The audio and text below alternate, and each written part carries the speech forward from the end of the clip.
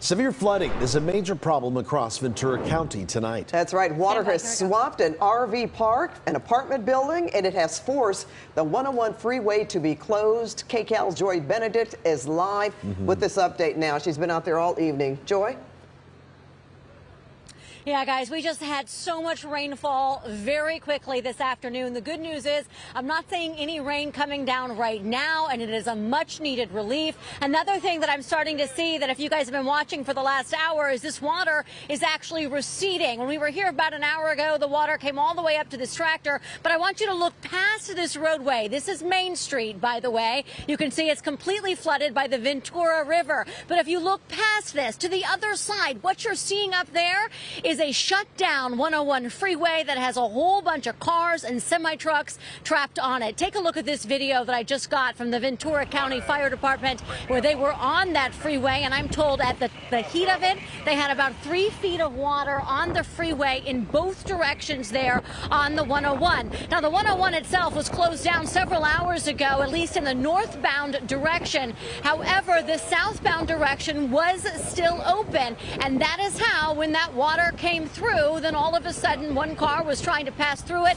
couldn't do it anymore, and then of course everything came to a complete stop, causing a lot of problems. So that's not the only place we've seen water. Take a look at this video a little bit closer into town, closer to downtown Ventura. This is at West Thompson and south of Ventura, and you can see the street flooding that they've seen in and around the area, and of course that water then flowing into a parking garage and an apartment building. That is Cora Apartments that you are looking at, and you can see the water not only went there into the garage, but also into the office building itself, and it was creeping higher and higher and threatening to get into somebody's apartment that was right there overlooking the street. I did have a chance to chat with him as he watched that water rise.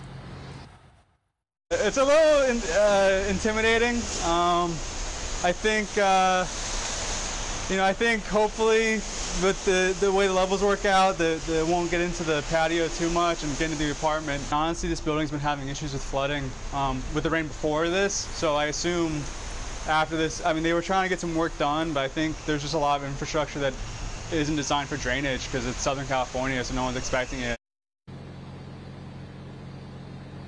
And back out here live, the last thing I want to show you is this, and this really is just a tough scene. This is the RV park here in Ventura, and you can see it is completely underwater. All of this starting just a couple of hours ago. They thought it would stop at about 5 o'clock, but then the river gave way and, of course, flooded around in a different direction, causing all of this. We have the picnic tables that have floated over here to the water going all the way up there into the office. As I mentioned, the good news is it is receding.